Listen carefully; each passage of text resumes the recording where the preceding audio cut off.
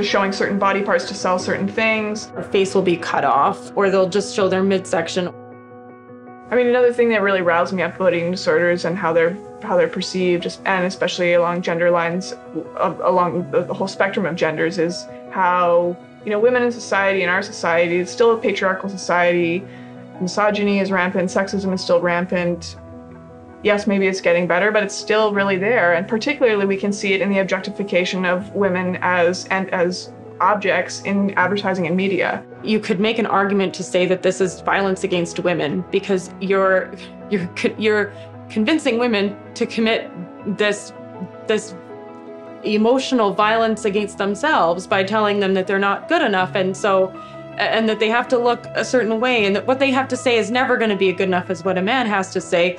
But if it's to even compete with that, then only if you're young, you're pretty, and you're thin.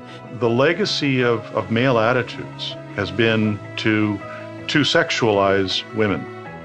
And the frankness of having a dialogue around, you know, being a male, but being comfortable with, you know, all different types of body sizes and not, you know, buying into this over-sexualized environment. The story is that we end up objectifying ourselves in the face of the male gaze of society.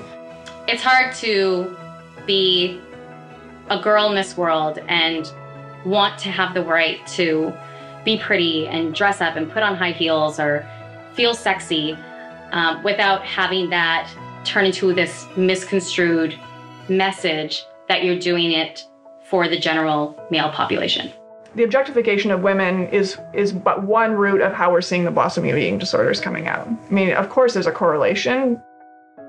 You're never thin enough. Size 0 actually being nothing.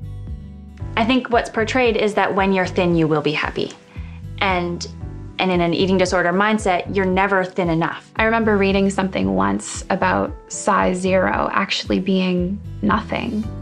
That it's actually the absence of something. 0 means that there isn't anything there, and yet somehow that's become something that we aspire to as women in our culture, to take up less space, to be less of something, ironically to actually become more valuable, to be more of something, to feel like we matter.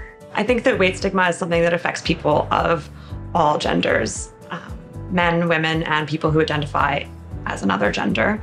And recently there has been a push to have a more diverse range of bodies represented. So we've seen a little bit of a shift in terms of the culture in the media to represent plus size bodies, for example. You put a plus size model on something, that doesn't mean you actually support this healthy living.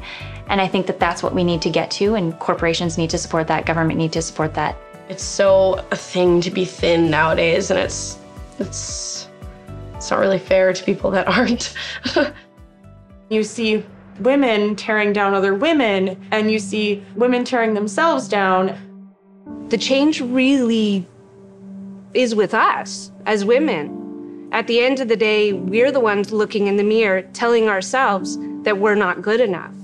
And I think that as women, we really need to remember that when we look at ourselves in the mirror and we're at a change room with our girlfriend and we say, oh, you know, darn it, I don't like my thighs in these pants, I'm in turn saying that to my girlfriend as well. I'm in turn saying that to my daughter when she sees me change my clothes 4 times in the morning because I feel like I look too heavy in this or that. You see women tearing down other women, and you see women tearing themselves down, and you see men tearing women down, and where's it gonna stop? We've gone away from the belief that who we are is like a bright, vivid, wonderful creature. And we've gone away from that to turn into, we need to create ourselves to be okay enough, let alone good enough. Maybe one day we'll be wonderful? Question mark? That's a problem.